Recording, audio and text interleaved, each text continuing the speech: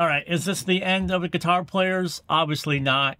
Now, for some reason, when it comes to making guitar instruments in MIDI, that's, like crushes the internet and it's a black hole and people start screaming and crying. Just like drum libraries were not the end of drummers and bass libraries are not the end of bass players, really good high quality guitar libraries won't be the end of guitar libraries. That being said, the Odin version 3 is a massive improvement over the second version that came out many years ago. So let's just go ahead and listen to the example that I came up with.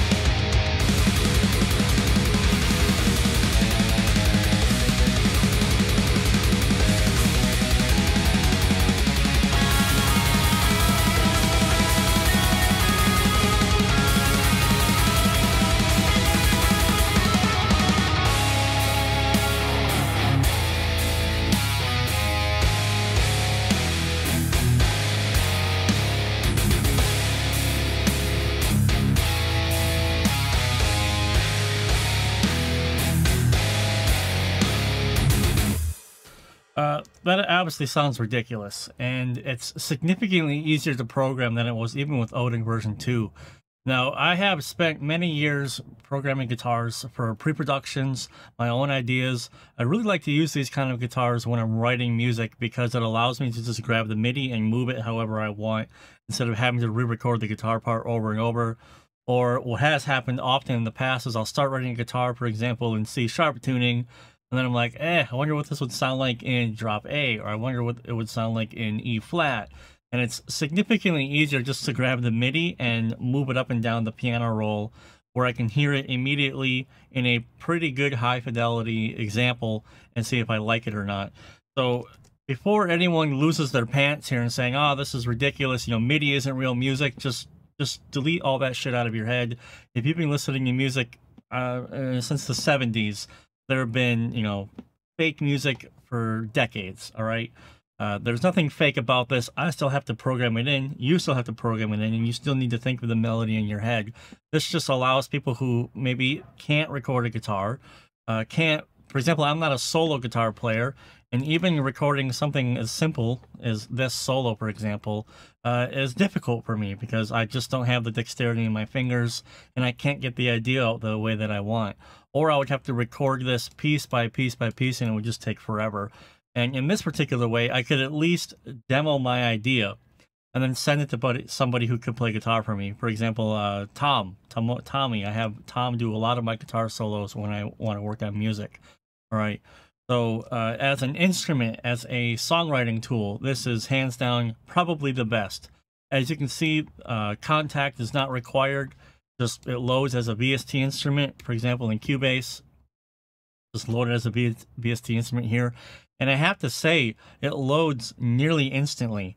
Now, even with Odin 2 on the pretty good machine that I have, it still took, 20 seconds thereabouts to get everything fully loaded to where I could start working with it. This is a near instant load. I don't know what kind of black magic they did on the back end of this, but it loads practically instantly, and it works perfectly. I have multiple instances open here. I have 1, 2, 3, 4, 5 instances of the Odin 3, and it just works flawlessly on the machine. I have literally no complaints, and programming this was very easy. I'll talk about some of the things I did for programming, okay? The interface has been updated. It does come with included amps if you want to do that. I just used the DI, and truth be told, I just used some presets that I created that I sell on my website, chernobylaudio.com. These are the Marshall Metal presets. I just changed it to fit the song. So obviously it works well with amp simulators. You can get crushing tones. Everything here is just one of my presets. Like this is my old school black metal pack, soloing in church, just changed for the guitar tone. Cleans are the same. It's one of the clean sounds from my old school black metal pack. Again, you can find that on my website. But but if you don't have those things, you can just click Rhythm Leader Clean, and it has an included amp in it. Max told me it's some kind of variation of a 5150. It really didn't ask for a lot of details, but there's an included amp here if you just want to get started writing immediately. There's a couple of different presets here based on what you might want to do. So panned rhythms, DI. These are panned immediately, or you can pan leads, and it's just does automatic panning, so you can do one MIDI track to write whatever you might want to do. When it comes to doing multiple tracks, though, however, I would suggest to do like your double tracking. So what you want to do is you want to insert guitar 1 solo. It already was inserted. I don't know why it was like that, but guitar 1 solo. Well, then you have a completely different set of samples being triggered on the left ear versus the right ear, and that's very important so you don't have phase issues until you get that big wide sound that you would be going for. So the main panels here are very easy to understand. Humanize, you can pick the different bridges here, neck, modern. I'm guessing this means definition. I'm not really up to date with Fishman influence pickups. These are Fishman influences with an Evertune bridge. That was one of the things that was really hard to deal with in the beginning. I know a lot of people really like shreddage and these things, but those earlier instruments had intonation issues and they were out of tune. It was just the way it was. It was still early days in the technology. Also, learning how to route all that stuff in Contact was a big pain in the ass. Don't have to worry about any of that here. Insert the plugin, you're done. And there's a lot of things that are automatic here that make programming so much easier than it used to be even 5 years ago. So we have these different tabs here that we can cycle through, and we can just change the structure of how the instrument is going to work. And so we can soften the attack, we can force the vibrato, and then how fast, how many cents it should move. String selection mode, we can do position 1, position 2 automatically, or we can do it manual. So you have all the control. For example, if you're doing a guitar solo, you can actually play the frets exactly that you would play in real life. All right, human noises, you can increase or decrease the amount of string noise, muting, or left hand stretching on the fretboard. And then auto chord delay. Now, this is a great thing to feature that they have now. I still programmed like I was using Odin II. Let me show you guys what I mean. So if we go to the chords here, you can see I've offset the chords a little bit for string travel time. It's kind of similar to programming drums, where if you're going cymbals, if you're going to hi-hat to like a crash on the right side of the kit, you might want to skip one of the hi-hat hits for hand travel time. This is the same exact concept. It's pick travel time through all the strings. And then all the velocities are changed based on, you know, how the string or the pick would go through the strings, right? The first string, you're probably going to hit the hardest, and as you pick through all the strings, the velocity will kind of die off a little bit, and you get a very realistic sounding chord. Let's go ahead and solo that.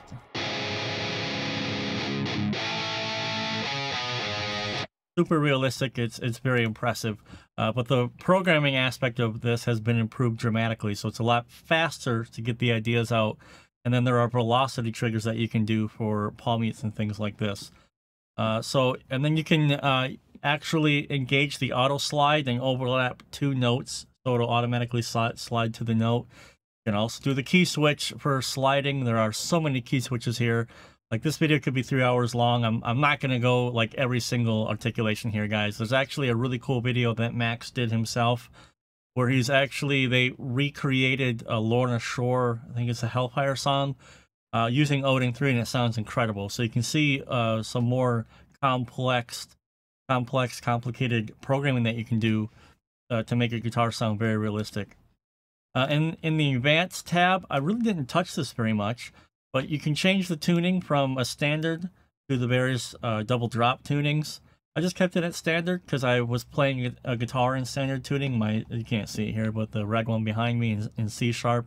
So I was playing standard, so all the chord shapes were standard, so I left it like that. You can change the slide speed, you can detune, and then you can force pick attack, add palm mute static, realign the phase, make sure everything's nice and tight, and then do auto sustain.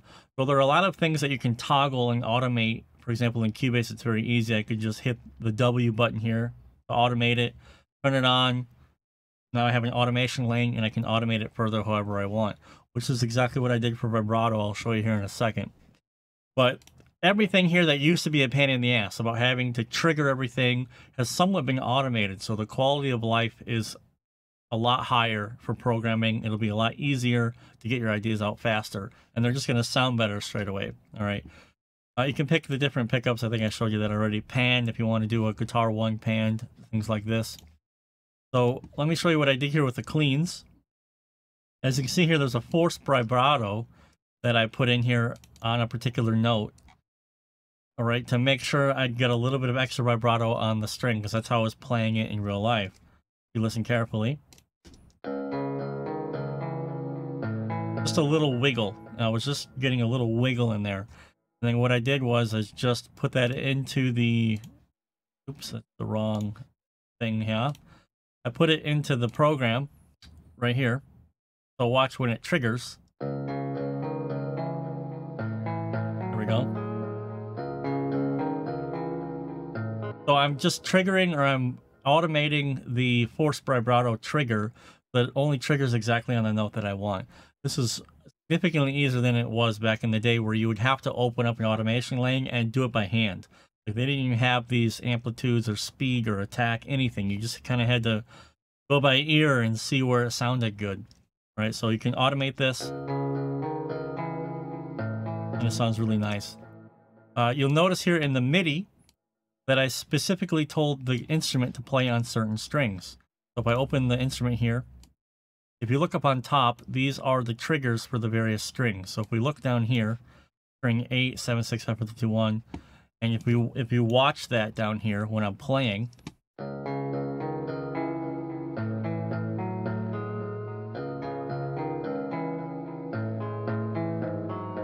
that is exactly how I would play it on the real guitar. Just I have 6 strings, so the C sharp string would be open, but it still sounds pretty much the same, and it sounds fantastic. So you have the ability to pick the exact string and basically fret that you want to play on.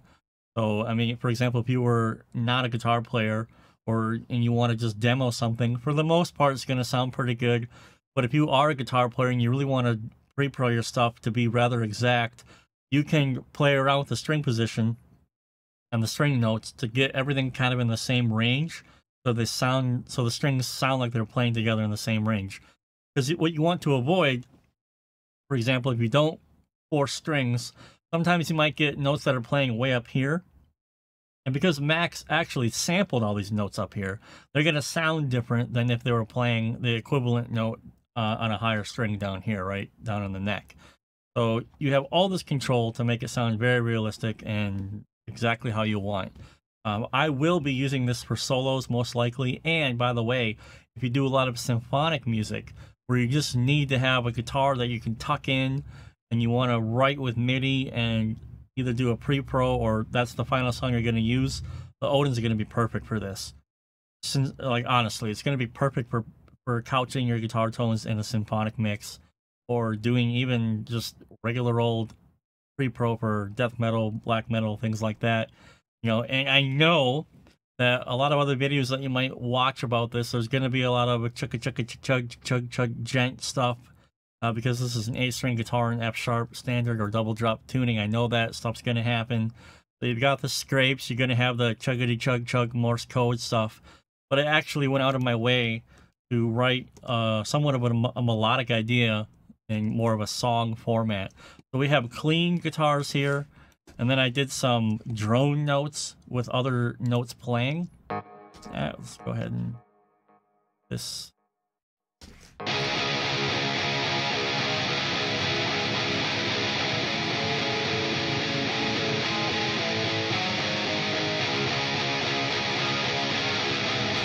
In this particular tempo, with this particular riff, it's literally indistinguishable from the real guitar tone.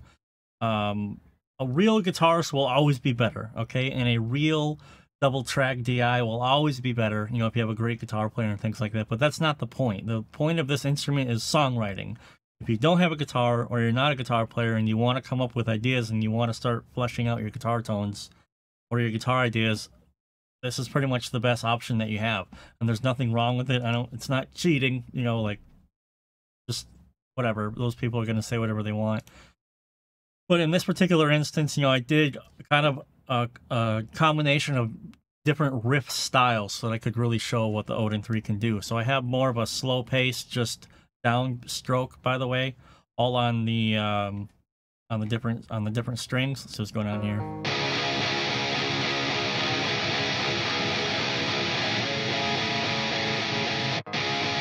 There we go. I just made a mistake. We're good now. So my droning note is on the F sharp string. It's not exactly correct like how you would play it in real life, because this was played on a 6th string. But the point is, it sounds correct, and it sounds very good, actually. Now, the only thing that still is a little bit of a struggle, it's just the way it is, are tremolo picked riffs. And seeing that a lot of my style when I play black metal is tremolo picking, I had to put a tremolo riff in here. So here we go.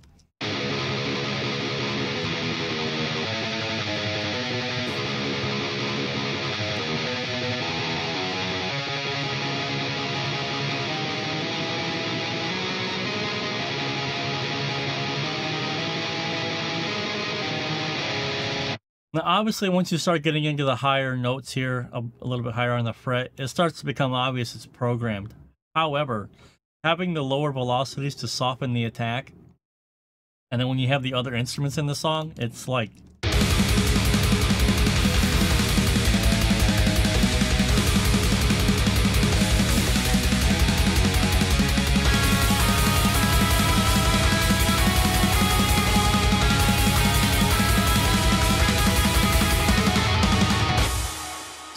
I mean, are you really, that's, now you're really splitting hairs if you want to sit there and go, oh, it's a little bit too perfect. But what I did to help make it sound not too quantized and not too perfect is I came in here and I nudged the guitars a little bit off of time. Kind of similar to how you would do if you'd be editing drums, or if you have a tom and a snare hit at the same time, you kind of split the difference of the two. That's what I've done here. I kind of split the difference. I moved guitar 1 a little bit to the left as a whole, guitar 2 a little bit to the right as a whole, so that the transient is exactly the same. And it helps us create that little small difference to keep the guitars wide, but also to not draw attention to it, like the transient is perfect on the grid every single time. And sounds pretty damn good to me. This is an exact riff that I would play. I mean, I played it on the guitar and then wrote it into Odin here. And sounds freaking good to me. Now you can see up here I did some different strings based on what the guitars are playing.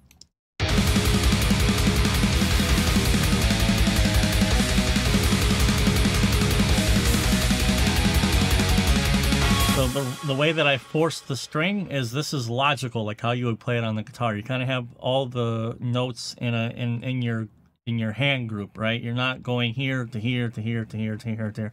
You know, you're not bouncing all over the fretboard. You're keeping it in the same general area so that the sound is congruent with itself. Same thing with guitar left, right?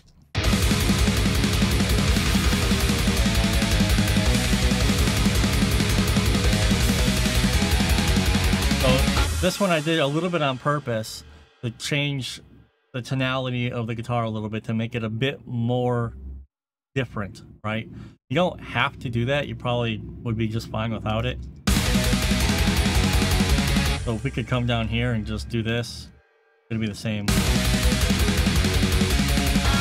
Okay, it sounds more congruent, obviously, with that small difference to my ear when the full mix was playing. Just it kind of popped out a little bit more and helped it sound not the same as the previous iteration of the riff, but it doesn't matter. And then obviously as we go up an octave higher, we need to move up on the guitar fret, so that's what we do.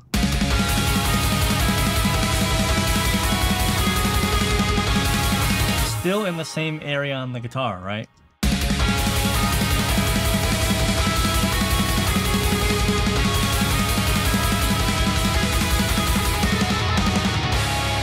Alright, so pretty much exactly how you would play it in real life. Now the chords are the bread and butter of this thing. You can get really thick sounding chords that don't sound like tinny or programmed, as it were. But the key is you really need to pay attention to programming it with how the pick moves. You know, pick moves down the string. And then the chugs are the same, but here I'll show you two different ways that you can trigger these chugs. But the chords are vitally important that you leave a little bit of space so the pick travel makes sense. And then you get these nice big open chords.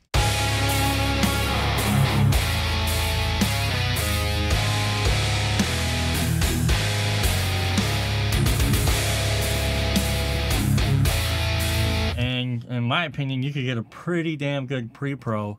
And if you're doing electronic music or, like I said, symphonic music, this is going to be pretty much perfect for you, you know. And for solos, like I say, I can't play guitar solo worth a shit. So, you know, like these like sweeps or these hammer-on pull-ups that I'm doing here, which I have programmed here. So you can see here, this C#0 is a downstroke. This is a hammer-on, and that's a pull-up. And then I lowered the velocity of the hammer-on pull-up so to make it more realistic, because you're not going to be like, it's not going to be like Guitar Pro, right? That's how a lot of these internet guitarists get found out that their solos are faked on Instagram, because all of the transient is perfect. Like when you're hammering on, you don't get a pick transient. So you get that Guitar Pro sound. But in this particular instance, you can hear the of the pick. You can probably even bring this down more, I mean in solo. But you can bring these down more, bring the velocity down, make the transient a little softer. And awesome. And then I have a slide down here at the end. I mean, every guitar player probably ends their solo with a nice slide down, right? Alright.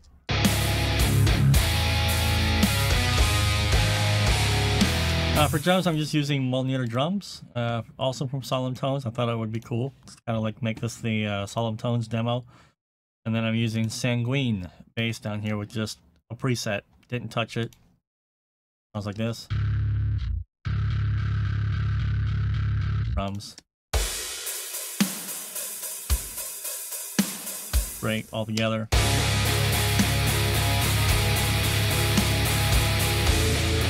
Okay. Let's jump in a little bit to the programming things a little bit, because this is what will take the most amount of time. And like I said, I'm going to link a video down below in the description to Max's video of like an in-depth programming guide. I think by now you guys can see how good it sounds, so I don't need really to talk about how good it sounds anymore. I would like to talk about the key switching and how the key switching works. So for example, there's two methods of key switching. You just have latch and non-latching. I significantly prefer latching because it always allows me to see what the hell is going on. Like I can clearly see I have some key switches going here. Non-latching would be, for example, like I put this note and that's it. It'll be this articulation forever until I put another note at a different articulation. It's really easy to get lost.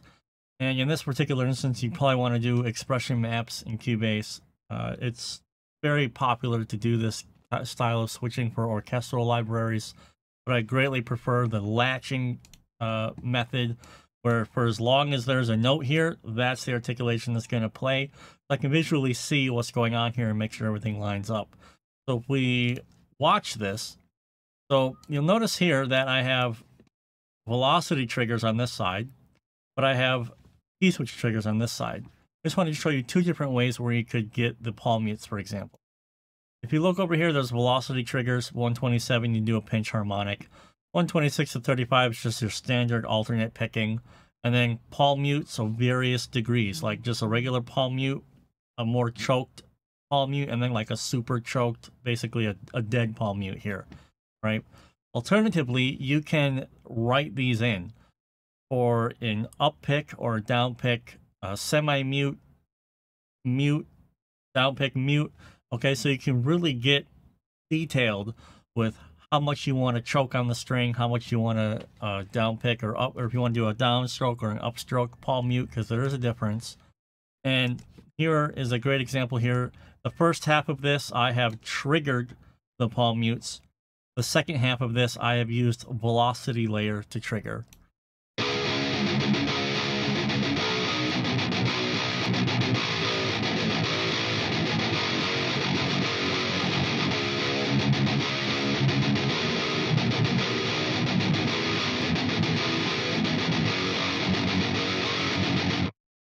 it just sounds really good. I mean, this is going to be the bread and butter for metal guys, especially the chug chug jet style stuff. But it obviously works well with chords and tremolo picking, which I just showed you. A couple of other articulations I'll show you really quick here. Like I said, this video is not meant to be a 3-hour exhaustive video on how to use this. You're just going to have to experiment. Mostly just wanted to show you guys how easy it is to create good sounding guitar riffs and guitar lines.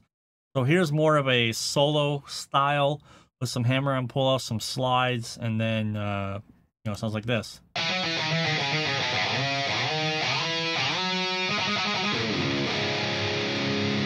We're sliding into a power chord, tremolo picking, sliding up into the next note. All things that you would expect to do if you were playing lead guitar.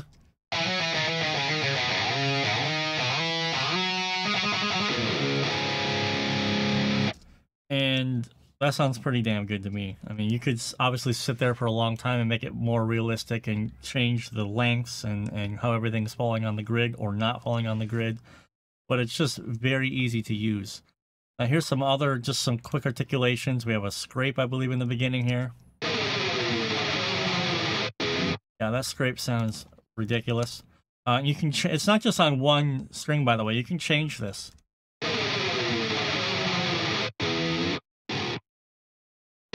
How low that is. Go up 1 octave, see what that does. So you get different timbre of scrapes, right? If you move it up on the string, higher up on the fretboard, you get a different timbre. Obviously, if you're a bit lower, you can do both. Okay, so you have the polyphony options there. We've got some harmonics. Over here are harmonics. Exactly what you would expect.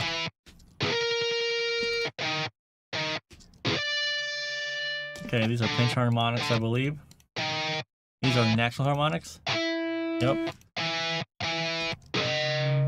So, you can put natural harmonics in on purpose to make something sound even a bit more sloppy, but also you can be part of a guitar riff where you're doing, like, you put your finger over like the fretboard and you like do a up sweep or a down sweep of the pick, and you get that classic natural harmonic type of thing.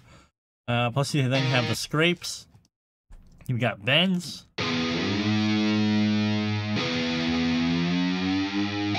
Slow and fast bends, different speeds, obviously.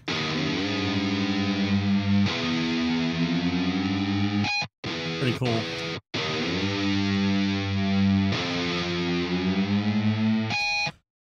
It's pretty incredible. Actually, I'm not really sure how this technology even works or what it's like to program an instrument of this caliber and then make it programmable and playable. But every single note that you see on the fretboard, you can program to play a note. Pick scrapes, harmonics. You can even do thumb slapping and finger plucking, which I have not the first clue how to play guitar like that, so I'm not even going to try to do that. But I'm this type of gent solo guitar style, which has been popular the last 5 years. You can do that with this instrument. Natural harmonics, scrapes, bends, pull-offs, and then very detailed picking patterns that you can do on your own.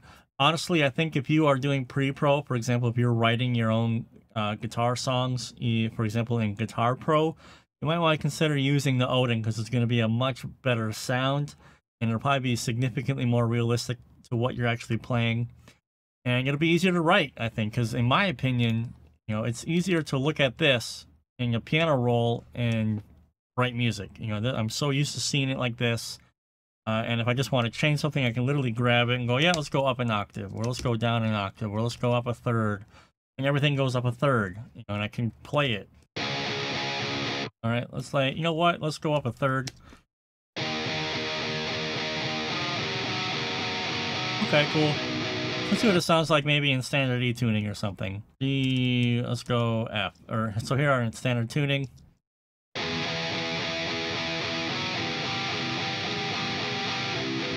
Cool, I know you guys are listening to the left ear. I know it's bothering you, but just deal with it. Let's go like, fuck it, let's go A.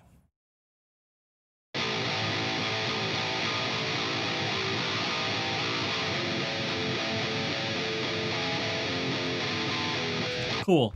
I mean, so this really allows me, to quickly understand, what key I want to write in, what tuning I might want to write in. It's just really easy. I really like it. So, Odin III. Yeah. Odin III, Solemn Tones, and Max have really outdone themselves, pushing the boundaries of guitar instruments. Very easy to use, no contact required. Program is simple, lots of quality of life here, lots of automation that you can do with just switches and buttons instead of having to very difficultly, get in there and try and program it with MIDI. It's a great instrument, and if you're doing pre-pro or you can't really play lead guitar and you want to write a lead guitar solo that you can send to a friend, here you go. Or if you just can't really work with anybody, it's not possible, you can't record guitars at all, you just really aren't there yet, you can use this instrument. You can get a fantastic pre-production, high-quality guitar tone, high-quality sound, and you can, practice tones with this as well. Like right here, like I say, I'm using my guitar tone that I created that I sell on my website, and it sounds awesome. So you can throw an amp simulator on this and then kind of process it like how you would like with a real guitar through with an IR or a cabinet. All right. So that's pretty much the video. Highly recommended. Again, it's suited really for songwriting, and if you can't really record guitars, it's a great thing to have, especially for pre-pro. I've been saying this over and over. I'm very impressed with this plugin. I really want to say thanks to Max for reaching out to sponsor this video on the channel. Yes, it's sponsored. Just wanted to mention that. Click the link below to grab it. That's not an affiliate link. I don't get any commissions from the link or anything like that. Only the video is sponsored. So if you click the link and buy, no commissions. But if you have been using Odin II for a long time, or you've been in the market for a high quality guitar instrument and you've really been kind of like, about other solutions, definitely give Odin a look. It's probably going to be exactly what you need, and it's so easy to use and so easy to program. Just, man, I even messaged Max when I was working on this plugin initially going, wow, man, can you believe what it was like in 2014 trying to program guitars in Contact back in the day? Holy crap. This is so much better and so much easier. All right. I hope you enjoyed the video. If you have any questions, leave them down below. Max always is a big fan of the channel, so he's always watching the comments. He'll probably answer you if you got any questions.